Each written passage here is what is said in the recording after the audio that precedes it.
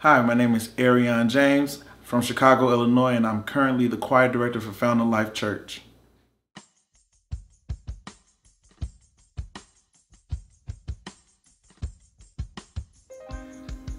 Music has been around me, in me, through me, my whole entire life. Just being growing up in Chicago, my whole family sings. My mom, she was a choir director, and just me picking up on gospel music, particularly just growing up in church. I'm a church kid and going to choir rehearsals, sitting in rehearsals, seeing my mom teaching as well when she was part of this community choir, just soaking up music and learning different aspects of it. I guess I probably learned my talent was when I kind of got older and branched out on my own and started exploring my musical gifts and just seeing God use me.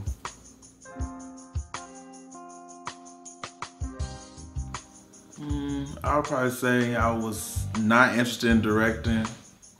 I didn't really think I could do it. I knew I was good at teaching parts of hearing, 3-part harmony in my head because I was just doing it growing up. But I'm always the background person. I don't want to be in the spotlight or the limelight, however you want to say it. But I guess just stepping up and trusting, like, okay, I know I can teach and I guess I can try to direct. That was in my head, I guess I can try, but once I started doing it, God had shown me He can take little and make much out of it. And I guess I kind of start off, looking at suggestions or hearing other people's feedback, but then I had to kind of just go with the flow. Like, what do I know? What do I live? And so now it just comes naturally.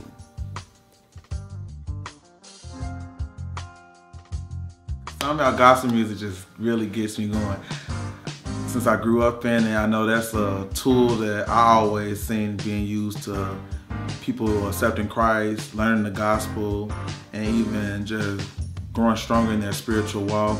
I know you have a lot of people, even now the younger generation, that they just can't hear somebody preaching or just talking. Music attracts them, and not just in church, but music attracts anything that you want usually to get something done or want people to get involved and influenced. Usually music is a great tool to influence someone.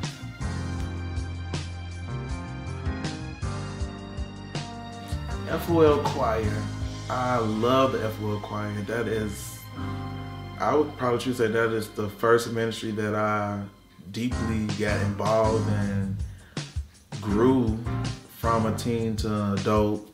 That is the first ministry where I kind of started to branch out and explore just different aspects of God, and I also learned to start even worshiping God. Because as a kid, I go to church and just enjoyed the service, but I never really started to lift my hands and talk to and have conversation with God until I got into the FOL choir. And I just love that choir. It's truly a family, just full of love, and I just like the fact that when I came in that ministry, I was just quiet, little sheltered little kid, but it helped me grow into the man I am today. I still remember when my cousin Brittany asked me, "Oh, do I want to sing?" And this lady named Alicia, she'll pick us up, and I was like, "Oh yeah, sure, I guess." And is she nice? And she's like, "Oh yeah, she's cool." And I remember when Alicia picked me up, I just jumped right in, and the rest been there from history.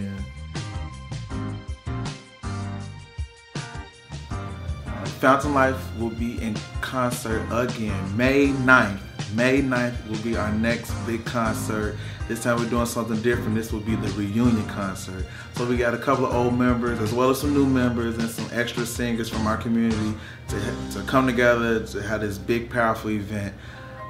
Doing something different. Our theme is grace, so we're just reflecting on all the things that God has brought us from, as well as just reflecting on the things that He's done in this ministry and just where we are today. Nothing but His grace. I also have got Denise, who she also sung last year in our concert. She'll be returning. She's probably known locally in Madison, but also one of the finalists in American Idol. Really awesome, anointed, talented singer. I also have a new artist, Tracy McFadden. She is actually my choir director in my home church in Chicago, Bread of Life. She's also, I kind of learned some of my teaching style and techniques from, and somebody who I really look up to and admire. So she's just released her gospel CD, so she'll be coming through to do some songs, and it's gonna be real powerful. We got Pastor G.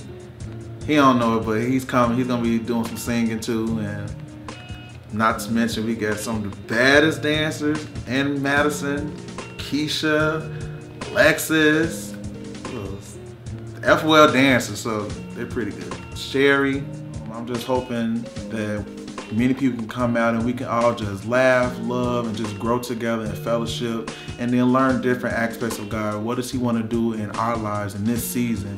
What gifts is He trying to unlock in us? Thank you for watching. Please get excited, because we're excited, and I'll see you May 9th. Thank you. Thank you. I don't know what to say. All these great people coming, and what I'm really excited who's coming is Jesus. What I do? Radu.